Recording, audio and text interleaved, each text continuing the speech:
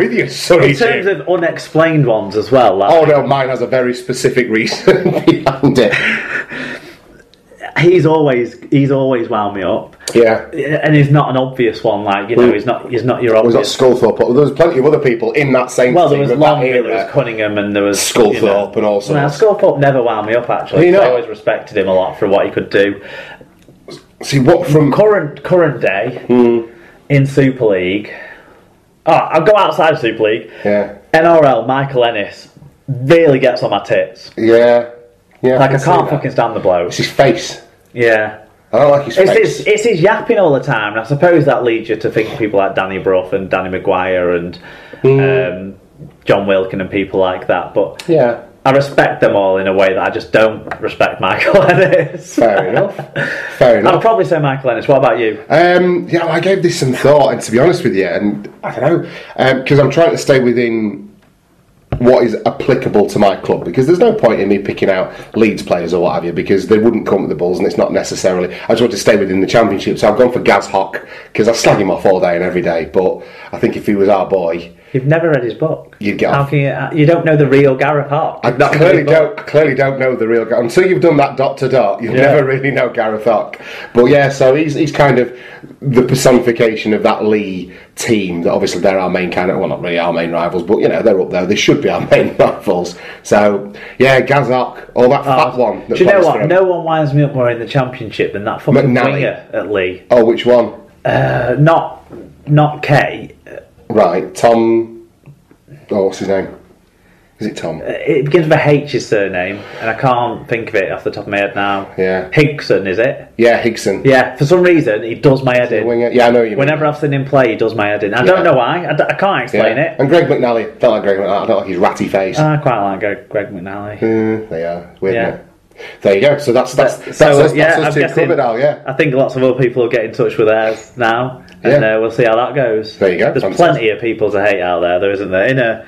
In a respect-driven way. In a love-to-hate kind of way. Alan Walker got in touch. He told us that Eloy rhymes with boy in Catalonia. In Catalan. Right. Well, then for the Catalan Dragons. But in French, it's Eloy. So neither of us were... No, in French it's Eloy, he's saying. I said, is it Eloy? Sorry, Eloy. Yeah, my version is the French version, your version is the Catalan version. He plays for the Catalans.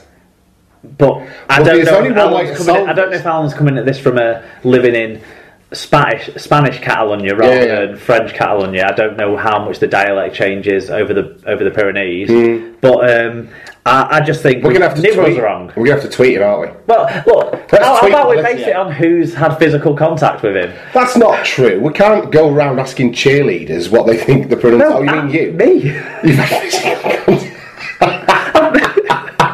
That's the way we decided it. No, that just puts a slant on it. He also says that Maritz is the only commercial beer that he can drink south of the mountains. That was one of my recommends, wasn't it, last week? He said all the others contain corn, they're shit beer. Should never put corn in beer, only put corn in chickens. That reminded me of our rice conversation with Warren at the what's that pub called that we went to for that beer tasting thing?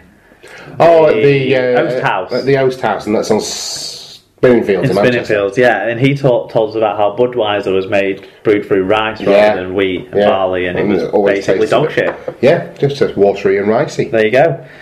Dr. Bob, he got in touch. He said, my brother has got a dog called Sam, except when it's at our house, when he's called Tickle, because their Labrador is called Tess. Oh, he's a beautiful lab as well. Tess and Tickle. He sent a picture of Tess, she's gorgeous. With some sunglasses on. Yeah.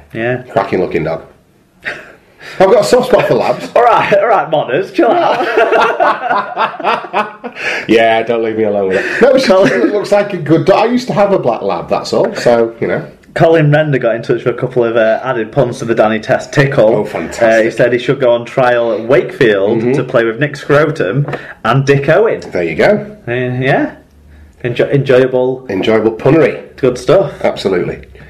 John Paget. Right, yeah, so an email to round off the shout-outs and feedback as well. If you want to get in touch with us on email, it's superleaguepod@gmail.com.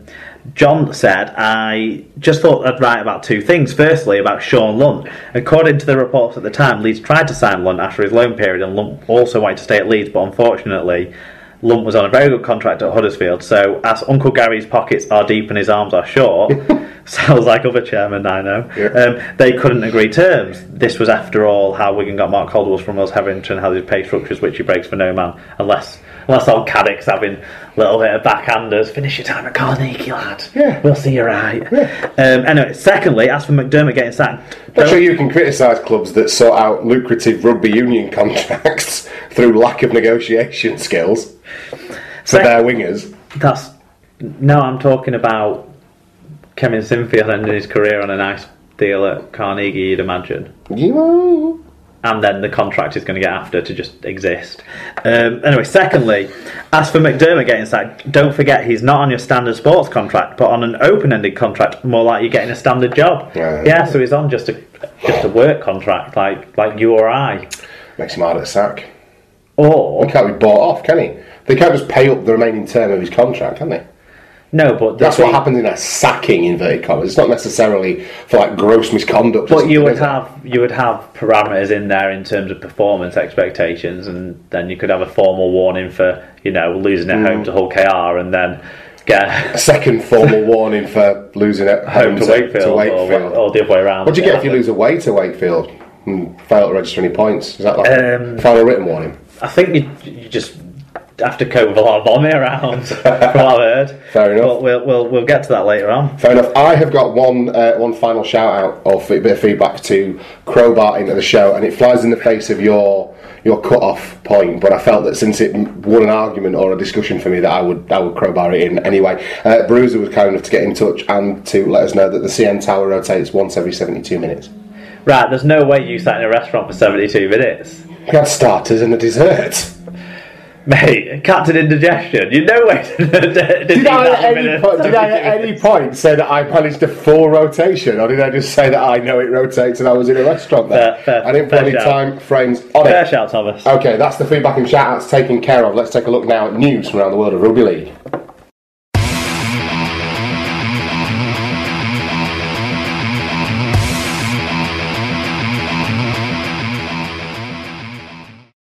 So, 2 news from Rugby League this week. And we start with some sad news that Rugby League Hall of Fame member and former Great Britain star Mick Sullivan has died at the age of 82. Sullivan played for Huddersfield, Wigan, St Helens, York and Dewsbury in the 1950s and 60s. The winger scored 208 tries in 390 games and won 2 World Cups with Great Britain. Sullivan shares the record of the most Great Britain Test caps at 46 and was involved in record-breaking transfers to Wigan and then to Saints. He was inducted into the Hall of Fame in 2013. Mick Sullivan was one of the greatest rugby league players ever to play the game, RFL Chief Executive Officer Nigel Wood said. The RFL would like to offer their sincere condolences to his family and friends at this difficult time. So yeah, very, very sad for his family and what have you. 82 is a good innings, but it's always a shame when these legends of the game kind of shuffle off this mortal coil, isn't it? It gives us a chance to reflect on what was an absolutely outstanding career. All the things you just said then. There's not a lot of people who can speak to the same sorts of things, the 2 World Cups, the 2 record transfer fees, and that's before you get into the influence he had on the sides he played for, particularly those Wigan and Saints sides, I suppose. Absolutely. And that he was playing his trade in a time where the interchange bench wasn't a thing, and it was you played for 80 minutes. It was, 390 games is no mean feat by today's standards, but to have achieved it in the 50s and 60s is quite something, isn't it? Definitely. Okay, Huddersfield. Moving on then. Huddersfield Giants have signed Warrington winger Gene Ormsby on a 1-month loan deal, so that's in an effort to alleviate their injury concerns out wide. What's happened to Jamie Foster? His trial period ended. And that was it. And that was it. Yeah, I don't recall. They got Gene Ormsby in, haven't they? That's what we're talking about, isn't it? Yes, I know, but one doesn't necessarily preclude the other. I just didn't know if you were. I think they started to get some players back, and they signed Braley, and so I don't know if there's maybe cap room issues or what on the back of that. So I just think they could have done like a barter agreement, couldn't they? If Foster does everyone's hair, and they let him play. Like a third-party contract. Exactly. It's not Parramatta, no, Huddersfield Giants. I'm assuming we may get to that later on. No, I don't think we talk about the Aussie Rugby League. Widnes Vikings centre Stephen Marsh has surprisingly signed a new 2-year contract with the Super League side. Yeah, proper witnessed himself up, hasn't he? More surprisingly, however, is that Rhys Hanbury has signed a 3-year extension to his current deal at Widnes, taking him through to the end of the 2019 season, which is very, very sensible. I just feel like they've completely broken their own in-house contract structure there, and I think it's obviously what's to blame for the recent run of poor results. Do you think so? Yeah, I think it's absolute uproar's been caused with someone getting a 3-year deal, not a 2-year deal. There's just a queue of lads outside Dennis Betts' office. Saying, where's my third year, you dickhead? Yeah, exactly. Probably not. Rhys Hanbury's been a very good player for them, a player that I always said Wigan should have signed to replace Sam Tompkins. Yeah.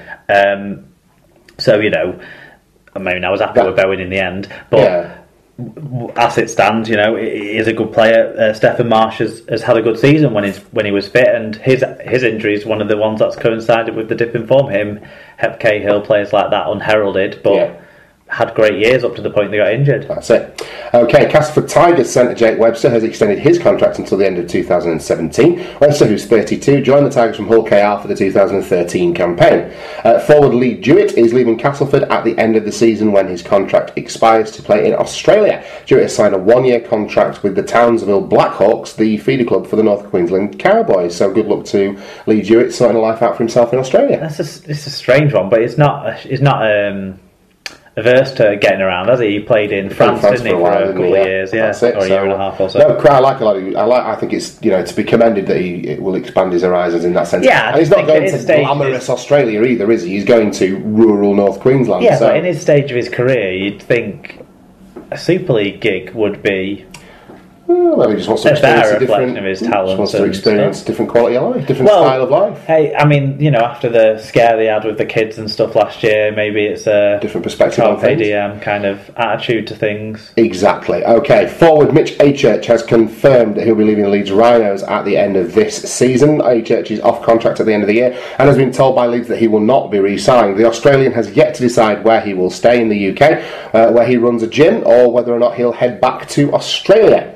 Halifax have handed 3 reserve grade players first team just contracts. On Achurch, sorry. So, okay. I don't think there'll be too many Leeds fans sad to see him go. I think they've never really felt like he hit the high notes. No. I think that's a fair thing, a fair comment, to be honest. I still think he's got something to offer if he's got to play more regular rugby, but we'll see. Yeah.